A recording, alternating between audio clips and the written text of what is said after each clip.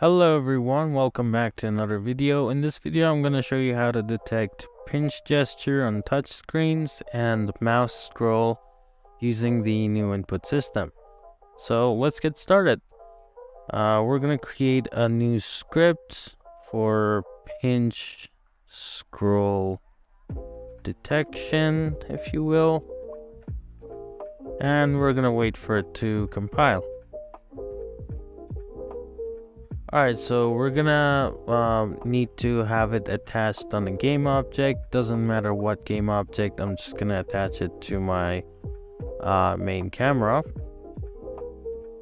Alright, so in here we don't really need the update method, and we're gonna be using Unity engine.input system. And we're gonna need input actions for the mouse scroll and the touch, and you can have them in an input action map asset, or you can have them here and add their bindings from the inspector, or you can code it all yourself. So we're gonna do that for, it's for the sake of simplicity. So we're gonna have a scroll action, and this is going to be a new input action, and here we're going to give it the binding, and make sure to specify which parameter you're passing to the constructor, because the first one is the name, and you probably don't want to give it a name anyway. So the binding is the path to its binding. So for this one, it's mouse slash scroll. Anyway, let's enable it. So we're gonna enable it, and then we're going to subscribe to its performed event, and we actually gonna need the callback context. We're gonna read the value of scrolling. And the way we do that is read value, and it's a vector too, but in most cases mouses only have one vertical scroll, and that's going to be Y. So let's create a method for zooming in the camera. So for the sake of simplicity, I'm going to define it here, but you should definitely create this method in a script that is more related to camera. And all this method is doing is changing the camera's field of view by adding the increment to it. Since we also want to clamp it, let's set it equal to math function.clamp, and we're going to clamp this between 20 and 60. Alright, so now we're going to call this camera zoom with our scroll value, and we can also give it a speed. So let's create a float speed and give it a 0.01 for its default value, and we're going to multiply it by speed, and I just misspelled that. Alright, so this is for our mouse scroll, and we can test it out. Actually, I also want to show you how to see the path to a binding if you don't know it. So one way you can do it is create an input action.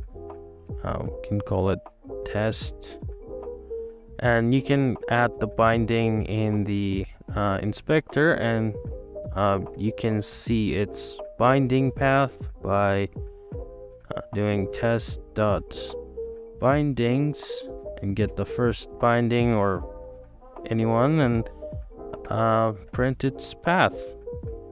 So let's test it. Alright, so for example, I want to know the path for the touch screen touch 1 position. Alright, let's play. And the path to that is touch screen / touch 0 / position. And our scroll zoom is also working. Perfect. Alright, so we don't need this. That was just to show you how to find the path to bindings. We're gonna need touches, so I'm gonna have a touch 0 position, and this is going to be an input action, and for its type we're gonna give it an input action type of value. We only want the value of the touch position, and for its bindings we want to give it touch screen / touch 0 / position. And let's enable this touch 0 position dot enable, and we're going to copy this for the second touch. We're just going to rename it to touch 1, and touch 1. Alright, so whenever we have touch 1 performed, that means that we have 2 fingers on the screen. So we're going to start detecting pinch gesture in here. And the way we do that is by comparing the fingers distance from now and the previous frame. So we're gonna have length or magnitude, the distance between the fingers, and that is going to be the touch 0 position dot read value vector 2 minus touch 1 position dot read value vector 2, and this gives us a vector going from the second touch to the first touch. We don't care about that, we only want to know the length of it, so we're gonna get the magnitude. And we need to store the previous magnitude, so let's have a float previous magnitude. And here we're going to find out the difference by subtracting the previous magnitude from the current magnitude.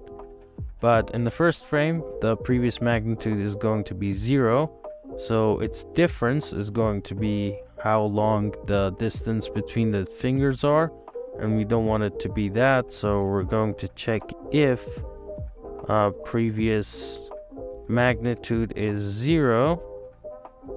Then we're going to say previous magnitude is the current magnitude, and therefore there is no difference in the first frame of touching.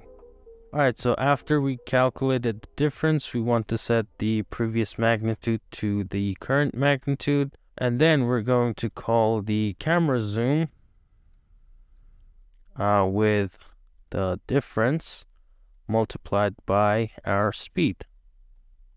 Alright, so this will work, but it's going to be really weird because we have the previous magnitude from the last time we did a pinch gesture, so we kind of want to reset this previous magnitude when we stop touching the screen. And we also want to make sure that there are 2 fingers touching the screen when we are detecting the pinch. So before we do this, we want to check for touch contact. So touch 0 contact, and this one is going to work like a button, And the binding is going to be touch screen / touch 0 / press. And we're going to enable it. And let's copy it for the second touch as well. We're going to rename it to touch 1 contact, touch 1, touch 1. All right, so to make sure there are 2 fingers on the screen, we want to keep track of the touch count. So we're gonna have an int touch count. Here, when touch contacts are performed, that's when we know there is a new touch on the screen. So we're going to say touch count ++.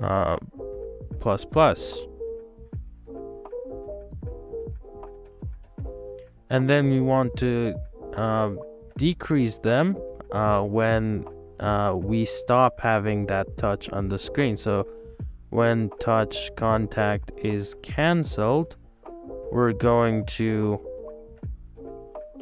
say touch count -. We also want to set our previous magnitude to 0. So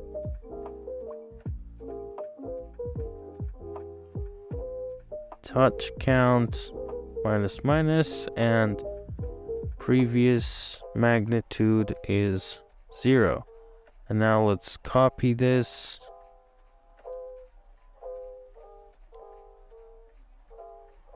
And down here, we want to say if touch count is less than 2, then we want to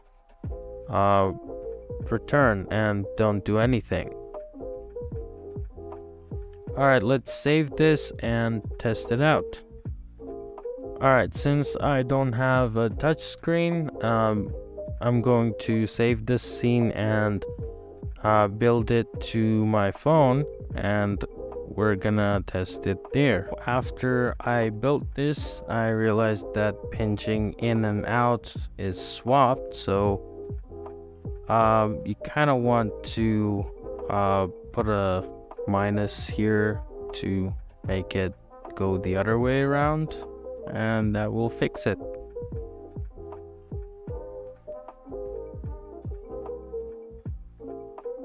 Alright guys, that's it for this video. You can download the code from the description box, and make sure to like, leave a comment, and subscribe, and I'll see you in another video. Bye.